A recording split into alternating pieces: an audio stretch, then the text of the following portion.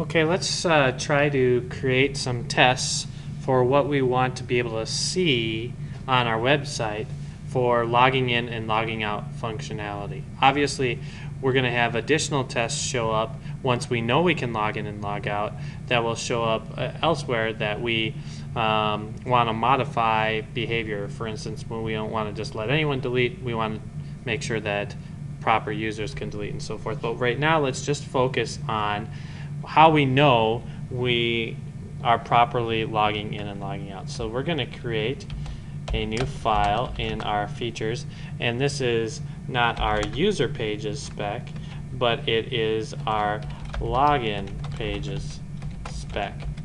And what we're going to do is, again, we're going to require our spec helper so that we get all of our help from our spec and the files and capybara and so forth. And so we're going to describe our login pages, and this is going to look a lot like the beginning of our user pages. We're going to assume that we're going to visit some web page on in our capybara, so we might as well make that subject of all our tests implicitly. And what we're going to do is we're going to describe our sign in page. Oh, it doesn't. Let's go with sign in page. That reads better. And what we're just going to do is we're just going to go to that page. So our visit, and this is a new login path, right? If we go back to our rake routes command, we'll see the shortcut for the path for creating that new, and it's new login.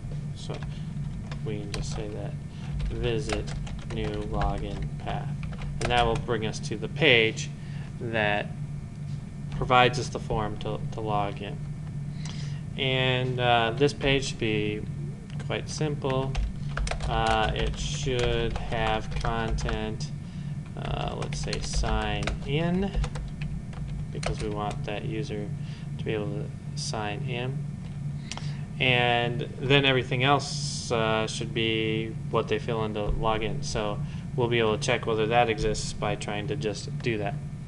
So there are two possibilities here. We can describe with invalid information, and we can describe with valid information. Maybe this can be account, right? Because it could be valid information, but it's not a valid account information. Those are our two possible scenarios. Either we provide good credentials or bad credentials. So in this case, we're just gonna make it real easy. We're gonna click on our button that says log in,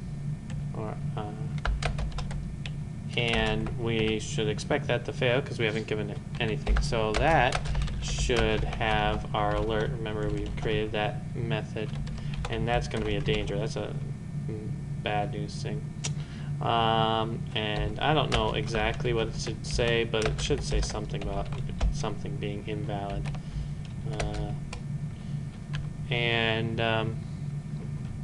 That's a good test for not being able to provide the right credentials. Otherwise, we need to have a user. So let's create our user with factory girl, and once we have that, we can go ahead and fill out our form. So we're going to fill in our username with that user's name, and we will fill in our password with that. So we've got that data, and now we can go ahead and click on our button that we tried clicking on earlier, but in this case we've actually filled it in with what should be valid data. And what should happen if we log in are a couple things. One, it should now have a link not to logging in anymore, but to logging out. We want to be able to provide that functionality to our user. And the link is going to be very specific. It's actually the login path, and it kind of looks weird, so we might want to fix that. But that is the right route right here. When we delete, we're going to delete to the login path right there. And well, it should not any longer have a link to log in, because we are logged in, and the URL to that is this new login path right here.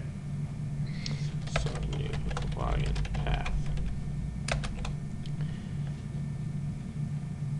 And then finally it should have some sort of alert telling us that we are logged in properly.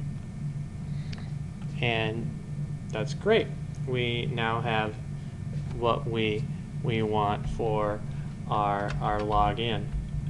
We should get valid information, not invalid information, and we should have this kind of change in functionality right here.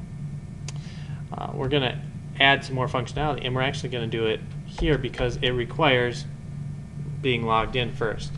So after we've properly logged in, we can go ahead and followed by log out.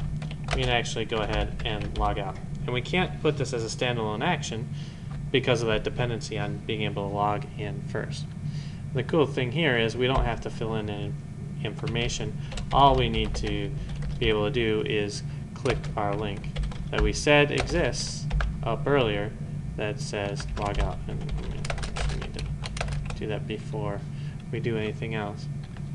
And if that is successful, it should be just a tiny bit different before. Now it should have a link to log in, and we already said that's our new login path.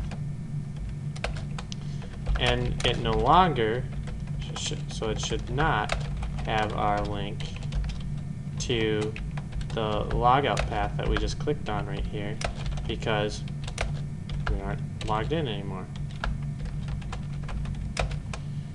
And then finally, what we're going to do is we're going to have another alert, and we're going to add another level. It is success, but you know, we don't like people leaving our website necessarily, so let's call this an informational alert box. We'll let them know that they're logged out. It's not an error, but it's not something that we want to promote as being a good thing. We like them in our website and doing what our website is designed to do. So now we have our functionality for our login and our logout. And so now we can save that, and we can go ahead and run our tests and hope to get our red status, because of course none of these tests have been implemented yet. And it's good. They fail as expected. And so now we can go ahead and start to try to implement them in future episodes.